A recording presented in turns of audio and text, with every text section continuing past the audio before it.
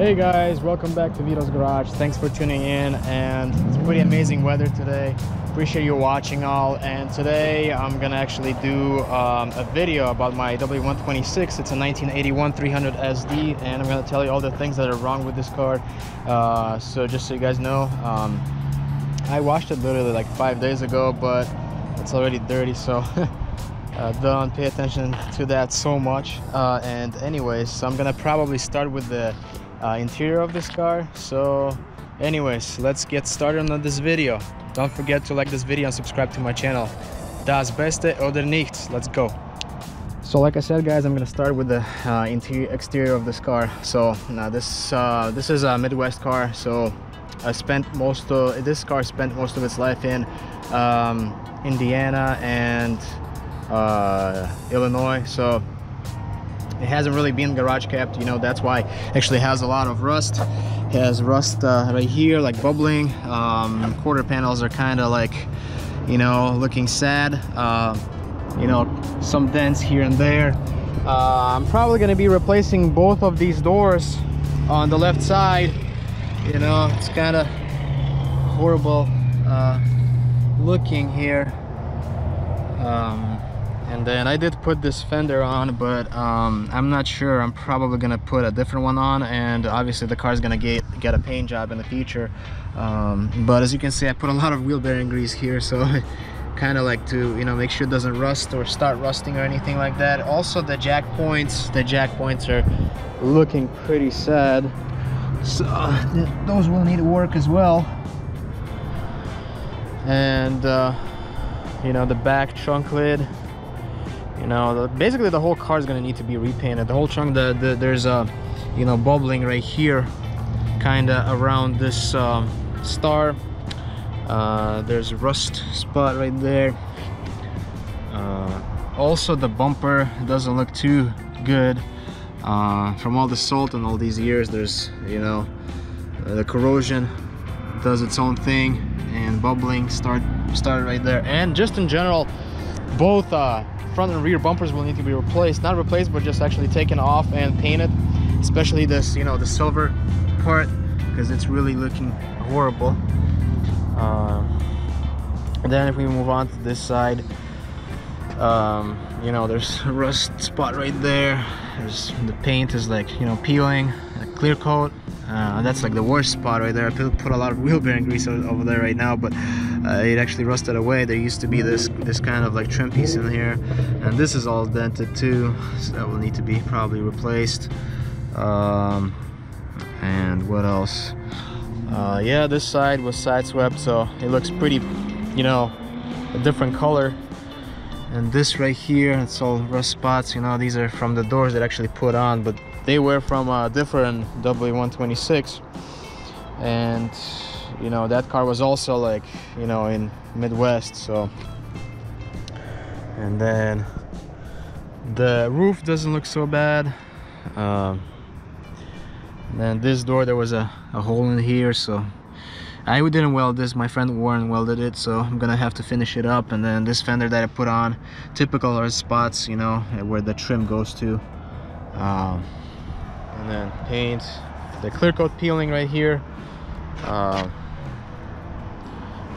Then what else? So the headlights look pretty good actually after I restored them.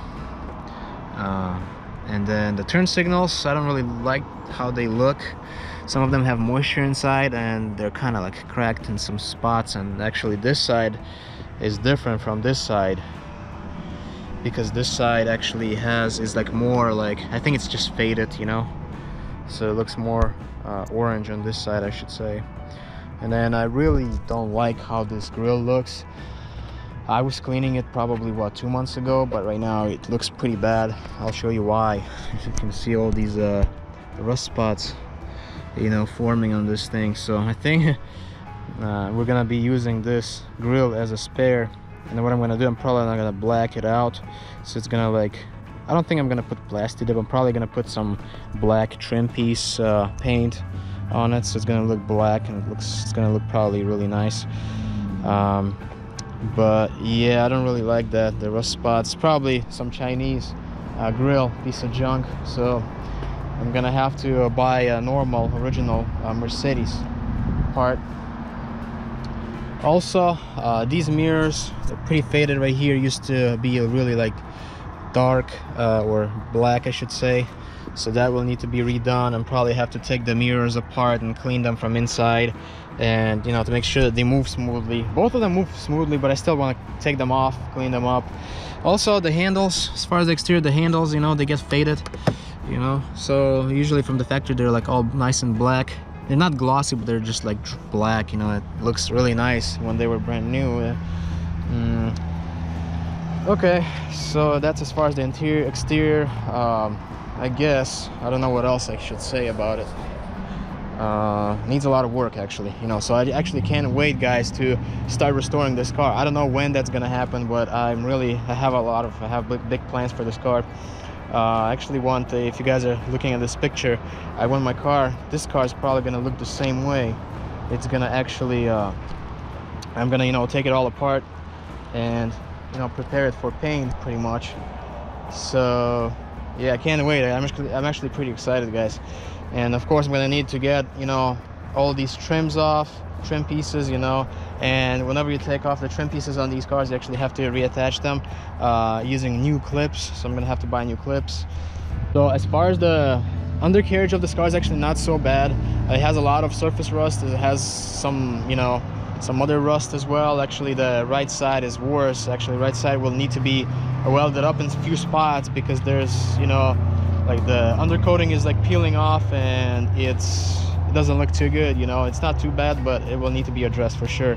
So that's why my plans in the future is to actually take out the whole interior of the car, you know, inspect everything, whatever needs to be, you know, fixed or welded, I'll have to do that. All right, now I'm gonna move on to my water leaks, guys. So this car is actually not so bad as far as the water leaks. Yeah, it does leak some water actually in the trunk. After it rains a lot, I opened the trunk lid, and actually there's water in there inside the trunk lid, and actually like the water sits, not really sits, but there's moisture in the trunk pockets. But actually recently, I don't know if you guys saw the video, but recently I actually fixed that up. Not really fixed it, but what I did is I removed those kind of like the carpeting, you know, the trims from the inside of the trunk to get to the pockets, you know, inspect the trunk pockets, and actually look pretty good. You know, there's some surface rust here and there, but what I did is I cleaned all the moisture out, and I put a lot of wheel bearing grease on there, you know. So in the meantime, it's actually not gonna rust out. So it's actually a really good idea. If you guys haven't watched that video, I'll leave the link down below so you guys can go ahead and check it out. Another thing about the exterior is actually the door seals. Probably all the door seals will need to be replaced. The trunk seal will need to be replaced. Probably a lot of other seals that are on this car will need to be replaced. Probably I'll have to replace this sunroof seal as well. We'll see, but that's the plan. Okay, next, I don't know, maybe I've missed a couple of things, you know. So, you know, the hood is of course going to be getting repainted. You know, there's some spots right there that the paint is really peeling off. But anyways, let's go right now and talk about the suspension of this car. So as you guys know, I actually did a lot of work to my front suspension. You know, I actually have I'm gonna leave my playlist down below so you guys can go ahead and watch it. But yeah, I did a lot of work to the front suspension, but it's still not perfect. I haven't done everything. So what I still have left to do is the lower control arm bushings, because they're getting bad. So I'm gonna have to replace those, and I'm gonna need to replace those big guys that are called the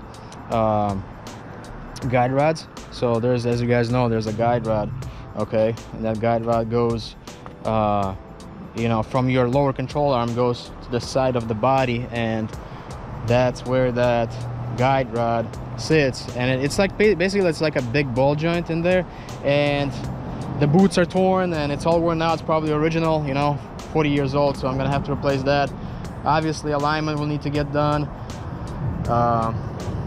Then as far as the rear, I'm gonna have to probably, you know, whenever I start my restoration of this car, I'm gonna actually remove my whole rear subframe. You know, I'm gonna change all the trailing arm bushings, and I'm gonna have to do something about my differential, because the differential actually leaks from the pinion seals. So I'm gonna have to replace those seals.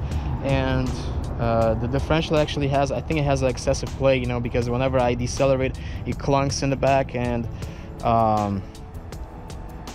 there's also, I think it has like quite a bit of play. So yeah, and sometimes whenever it shifts or downshifts, it actually likes to clunk too.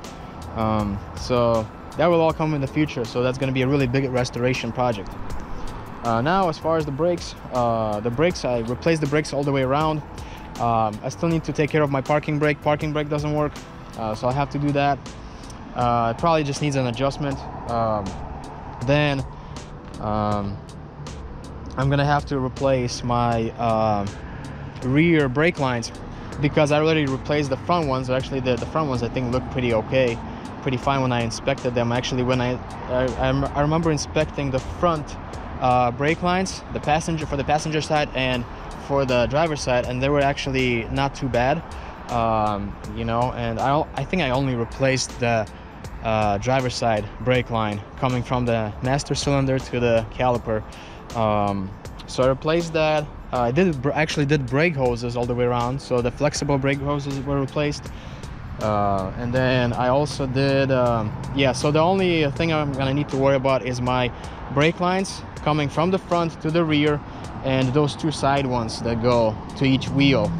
There's like a union over there, if you guys know what I'm talking about, and from that union there's two more brake lines that go to individual wheel, to the left rear and left right. I mean, I'm sorry, oh my gosh, it's been a long day. Right rear and left rear. So I'm gonna have to do that, and then along with that I'm gonna have to remove my fuel tank. There's probably a lot of junk in that fuel tank. I'm gonna have to clean it up, because I keep noticing that there's a lot more junk coming to my fuel pre-filter, you know, and it's not a good thing. So that fuel tank probably needs help, so I'm gonna be taking care of that as well. And in the meantime, I'm gonna have to replace the fuel lines, because the steel fuel lines actually closer to the tank are so bad. They're like so like rusty. It's horrible. So yeah, and then that's pretty much it. And then, like I said, guys, I'm gonna be removing the rear subframe. I'm probably gonna put, you know, springs in the back and some other stuff. Brand new springs, probably brand new shocks, you know, probably replace the rear wheel bearings while I'm there. It's pretty easy. So yeah, I can't wait for that restoration project to come finally. You know, I can see my Ursula on the you know, on the big surgeon desk, you know. So I'm gonna be a surgeon, she's gonna be my patient, so I can't wait for that. And probably another thing that I was gonna mention as far as the exterior is, as you guys remember, I was replacing this door. I'll leave the link down below if you guys haven't watched that video. I replaced this door, but it doesn't close well at all. It doesn't open really well, because I found out that there was actually a crease, and kind of like a small crease in that rocker panel. You can't really see it from the outside, but when you open the door, you can kind of see it. So I remember when I found out about that, I was kind of upset. But I'm probably gonna have to, you know, take it to maybe a body shop so they can actually like pull some of that stuff out, so I can close the door normally. So yeah, but yeah, there's a lot of work on this car that's left, you know. And I only mentioned, you know, suspension, brakes, and, you know, exterior. There's a lot more things that need to be done on this. And it's funny, everybody's curious what I'm doing. Anyways, guys, now we're gonna talk about the interior of this car. And I have quite a bit of stuff right now in this car, so I'm not gonna go too crazy and show you everything. But long story short, yeah, the interior needs work. Front leather seats are just, you know, so worn out. I'll give you a peek right here. Front seats are just horrible. Okay, so I'm not sure yet what I'm gonna do about that. Probably either replace the whole interior stuff, because I have another brown interior, but I don't know, I want to keep it black probably. I haven't decided yet. And maybe I'll try to restore it, do something about it, you know, but that's gonna be future. And then some of the door panels are just so horrible. I just keep in mind, I didn't do that. That's not me. And then it's cracked, and then some stuff is missing here and there, and somebody put the self tappers in there. The dashboard, you know, needs help. I don't know what I'm gonna do about the dashboard yet, whether leave it for now or what. And then there's, you know, the car needs cleanup, and then that other seat right there is actually pretty bad as well. And then this stuff, I don't know, whoever owned this car, it's so bad that like they were probably trying to first pry it out. You can see all these marks, and they were not, you know, course they got successful later, but they damaged all this thing and then started rusting, and then they probably try to reattach it and they used a bunch of glue and it just looks so bad. Yeah, and then there's some other things. Probably I'll be pulling the dash out, I guess. You know, I'm gonna probably also change the steering wheel. Doesn't look too good. Then I'm probably gonna, if I decide to pull the dashboard, I'm gonna have to, you know, probably replace those AC, not AC, but just climate control vacuum like actuators. Those pink ones, you probably know what I'm talking about. They actually go bad sometimes. And yeah, there's a bunch of other things missing here and there, like for example covers for those mirrors and everything. So yeah, the car still needs a lot of love. Car still needs a lot of love. And then also I forgot to mention the muffler. As you guys know, the W126s have the muffler in the middle. There's two big mufflers, and then it comes out to like two pipes. And so that thing is actually one of those mufflers is just rotted away, so I'm gonna need to do something about that as well.